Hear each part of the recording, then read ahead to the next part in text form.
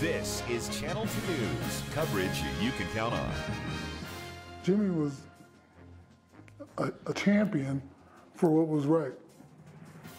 And he got killed because he was doing what he thought was right.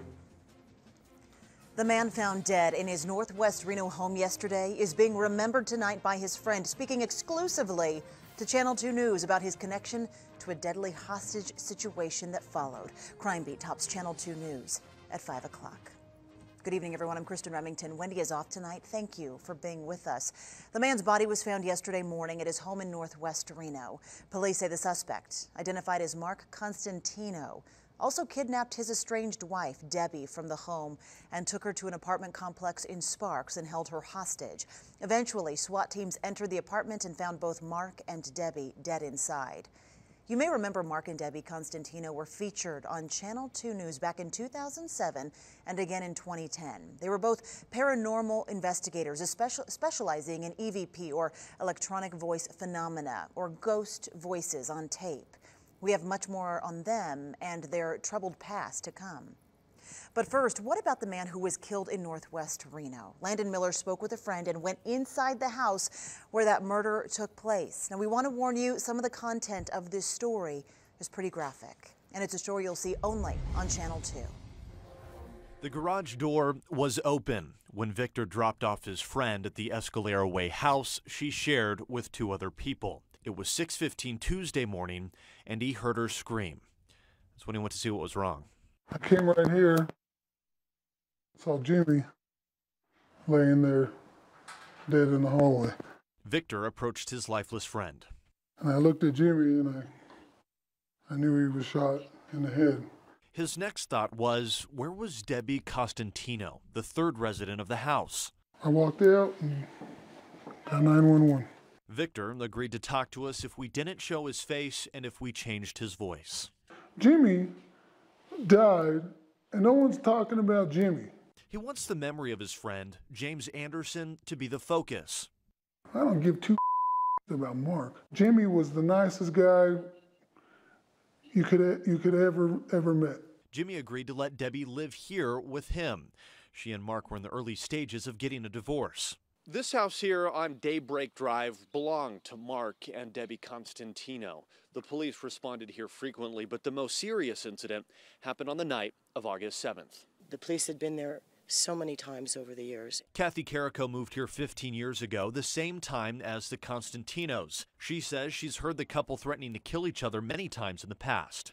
That is a time to call the police, because those threats are very real. Tuesday, those threats became reality. Not only for Debbie, but for Jimmy too. His glasses are still lying on his bed.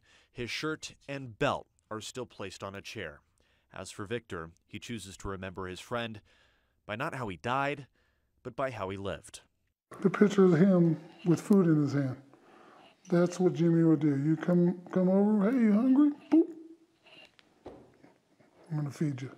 And that memory is something that will always last. Covering the story, Landon Miller, Channel 2 News. According to court documents, Debbie and Mark Constantino both had a history of domestic violence. In March of this year, Debbie was arrested at a home in North Reno. She and Mark were fighting over money, police say. When she scratched him, it escalated and she allegedly sliced his arm with a kitchen knife. She was charged with domestic violence and battery with a deadly weapon, but never had her day in court. Then, just 6 weeks ago, documents show Mark, along with their daughter, Raquel, pulled Debbie out of a car by the neck and dragged her inside a home. Court documents accuse Raquel and Mark of beating Debbie, of breaking her nose and causing bleeding. Records say Mark then strangled her, causing her to nearly pass out. Raquel is charged with kidnapping, domestic battery, and vehicle burglary. Mark was charged with kidnapping, domestic battery by strangulation, and domestic battery. The court documents we obtained show kidnapping is usually a no-bail charge, but in this case, both Mark and Raquel were granted bail by a local judge, so they were allowed to be released on bond. Both, though, were ordered to stay away from Debbie Constantino. And yesterday's incident is a stark reminder of how serious domestic violence can be. Not only can it end in tragedy, but it also presents dangers to the officers that respond to a dispute. Paul Nelson spoke with law enforcement and joins us now live in the newsroom. Paul, these types of situations offer some unique challenges, don't they? They do, Kristen. Domestic disputes are some of the most common types of calls officers go on. They're also some of the most unpredictable. After all, they're usually entering an already violent situation. 10-8 with everybody there, go on then. Law enforcement can be a very unpredictable job. Just today, what would have been a simple warning for a panhandler 10-4, that's it. ended up being much more. This worked out good. It came to a report of a panhandler. When I ran him, he ended up having a felony warrant. The unknown variables are what makes some situations dangerous, especially a domestic disturbance. Deputy Bob Motimanpour has seen that many times in his 20 years with the Carson City Sheriff's Office.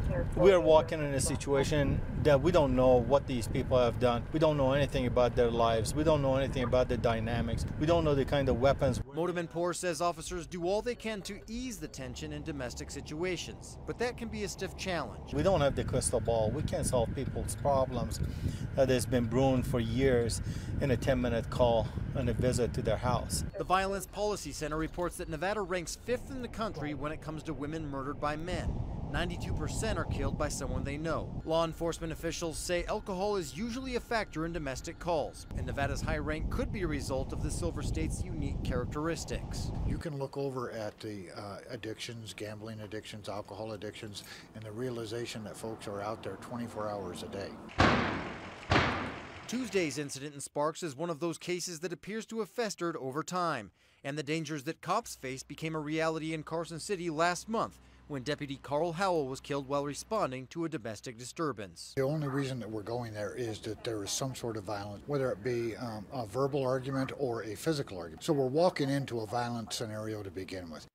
Furlong says financial issues can also result in domestic disturbances, and that's why calls sometimes spike at the first of the month when bills are due.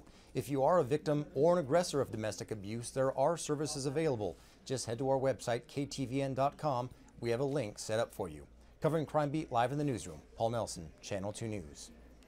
Paul, thank you. And be sure to stay with Channel 2 News as this story develops.